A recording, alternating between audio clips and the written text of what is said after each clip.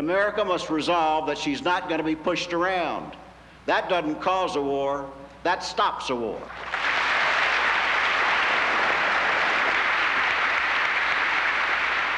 When the Shah's army killed more than 60,000 Iranian people with the U.S.-equipped weapons, why weren't you raising your voice in support of international law?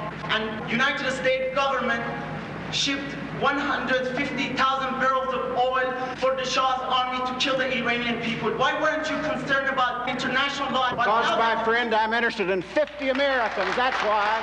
And when those 50 Americans are